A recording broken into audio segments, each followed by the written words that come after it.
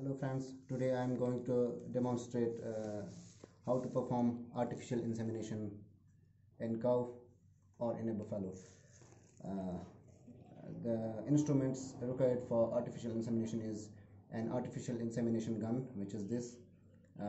It contains a sheath and there is a semen straw inside it, which contains sperm cells, preserved spermatozoa. We need a plastic or a polythene gloves to protect ourselves from any kind of infection that can result due to handling of the animal and handling of the reproductive tract of the animal. So I insert my left hand through the rectum. This is the rectum, and I grab hold of the cervix, which is this part. I have opened it to show you the rings of this cervix. Otherwise, this is a closed structure. So after inserting my gun through rectum, the AI technician or the artificial insemination technician grab holds of the cervix. Then we insert the gun through the vulva into the vagina.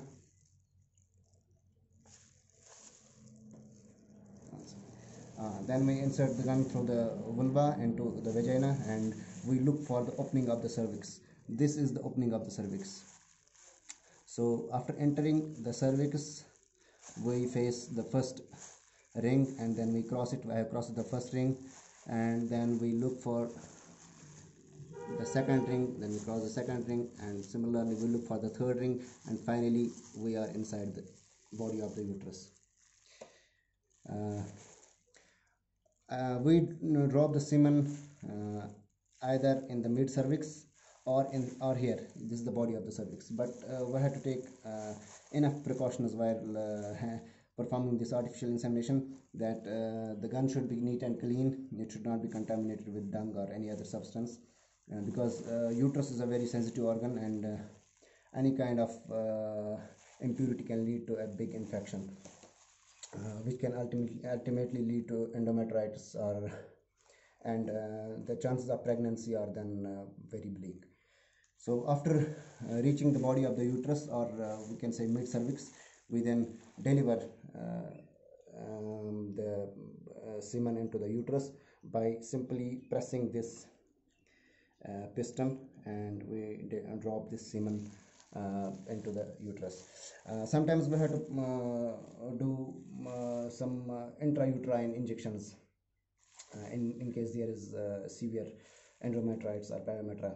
In that case, we insert the AI gun similarly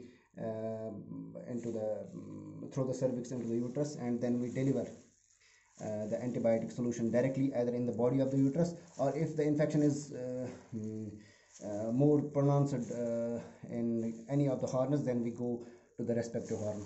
Here you see these are two horns of the uterus. Then we reach this horn. Suppose if we have to deliver here the antibiotic solution, then we remove this tester or AI gun, and then we instead inject. We attach a syringe here. For delivering the antibiotic solution, we remove this AI gun, and then we suppose this syringe contains an antibiotic solution. Then we attach the syringe here, and we drop this antibiotic solution directly into the uterus. Suppose in this horn here, or for locating another horn, we move back this sheath, and then we look for the opening of another horn here. I have removed this AI gun. Then we go for the dropping of antibiotic solution in the next horn, or in the left horn. So this is the process of performing artificial insemination. This is an in vitro method. In practice it's a bit different, but the principle remains the same. We grab hold of the cervix, and then we pass the AI gun through the cervix into the uterus. Thank you very much for watching.